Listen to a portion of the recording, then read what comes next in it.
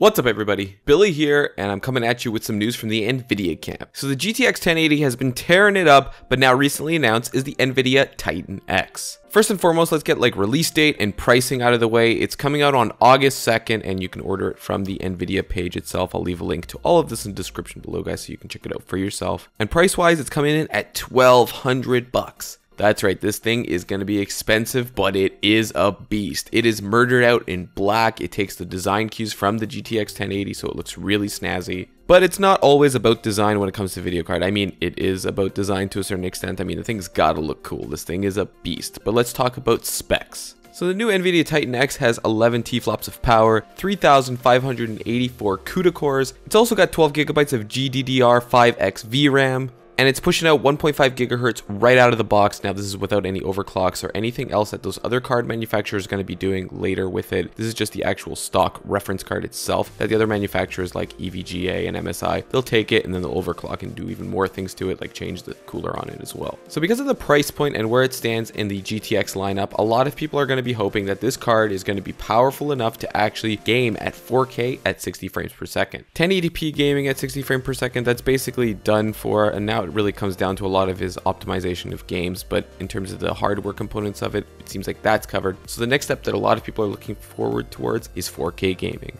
And that's where hopefully the NVIDIA Titan X takes that to the next limit and it actually pushes those boundaries into 4K gaming at 60 frames per second. That would be absolutely boss. And there you have it, folks. That is some news coming in from the NVIDIA camp. So the new Titan X being announced and going to be released on August 2nd at a huge price point of $1,200. So if you guys are saving up for the ultimate PC, this might be the video card to add to that. As mentioned earlier, all of the information will be linked in the description below, so be sure to check it out, guys, for your very self. So if you guys enjoyed this video, be sure to press that thumbs up button. And if you'd like to see more content just like this, be sure to hit that subscribe button as well. And as always, guys, I'd like to thank you very much for taking the time out of your day to watching this video. I'll catch you guys in the next one. Peace out.